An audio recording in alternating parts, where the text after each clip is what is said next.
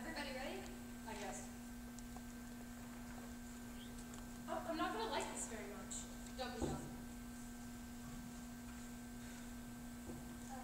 Oh. Wow. What are you looking at?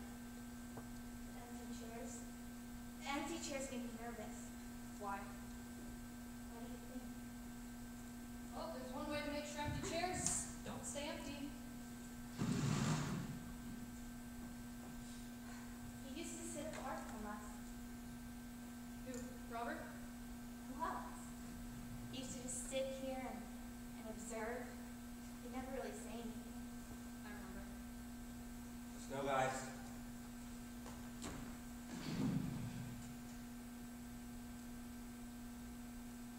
We're all here. Oh, except Robert. Is that supposed to be funny? So like that.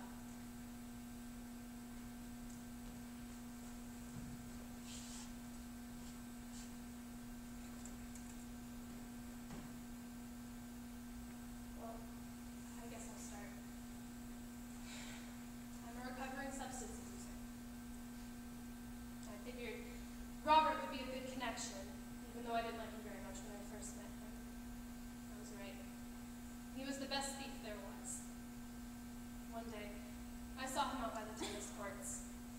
I figured he'd have something I could score, and I was right. He asked me if I ever thought about the world. Why should I? What did the world ever do for me? Anyway, he got me thinking. He had a joint, and when I asked him how much, he said, "Don't worry about it. You'll probably need it more than I do." Why did he do that? What did I ever do for him? Anyway, he got me thinking. Sometimes I wish he hadn't got me thinking, because I was sad for a while. But if he hadn't got me thinking, then I wouldn't be here. Someone else. I'm a recovering substance abuser. Sleeping pills, tranquilizers. The drugstores couldn't give me enough. I first met Robert when I was on the street. Some character tried to make off with my sleeping bag and he chased him down. Thought he was a real nut. But then I realized he got smarts. The street smarts. He could tell you where any free clinic was or any empty buildings that I could sleep in. He was a great guy. But I always thought he was lonely. How about you? I'm still thinking. You? Okay, I'll go. I am a recovering substance abuser. Blah, blah, blah. No one? Oh. If it had a proof of 1%, or if it came in the form of a pill, a spike, or a powder, it found a home with me. They used to call me Garbage Pail, because I wasn't picky. I related to Robert on the OD part. I know we all want to think that it was an accident, but I think that he had enough. Things can pile up. Life can be like a revolving door, 10 people trying to get through. And sometimes the door jams and nothing gets through. So one day me and Robert had a talk, and we talked about growing things. Not pot plants. Flowers. But I mean, how did I know the difference between a cucumber and a lilac bush? But Robert knew all kinds of things. When I asked him why he liked the garden so much, and he responded with, "I like to watch things grow." And I was like, man, that's so deep. But we wanted to have other conversations. Talk about stuff like politics and superheroes and out-of-body experiences and rock bands, but we never got around to it. And I guess now it's too late. Any thoughts? Pass. I'm still thinking. This whole thing is such a bummer. Robert was my friend. Let me ask you something. How many of you think that Robert committed suicide? How many of you think that Robert had an accident? could go either way. What do you think? I think there was too much of a bad drug in the system and it probably killed him. Remember those obituaries I had you write?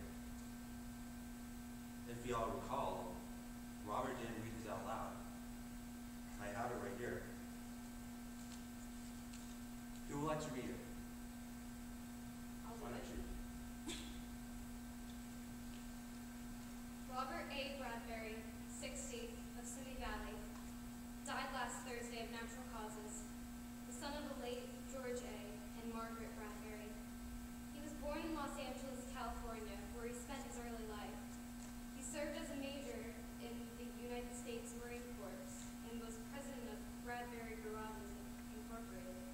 Mr. Bradbury had one of the finest farms in Simi Valley, and he was well known for his work with various charities. He is survived by his wife, Louise, and his daughter, Jill, and his son, Edward, and his dog, Nico. In lieu of flowers, donations can be made to a Friends of Earth Society and Save the Elephants Foundation.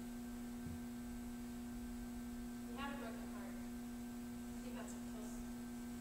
He overdosed, but he had a broken heart. There's something scribbled at the bottom. It's a poem. Should I read it?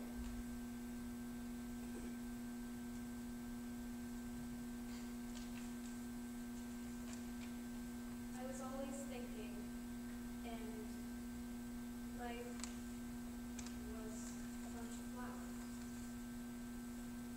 You wrote well.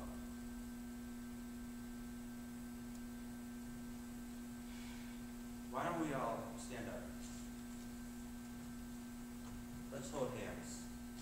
Then take a minute to remember Robert. Just a minute.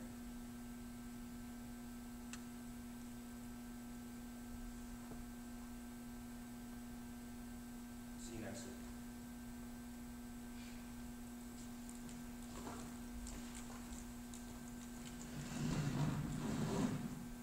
Get a lot of lousy jokes, Robert. Thanks for letting me know. One more week.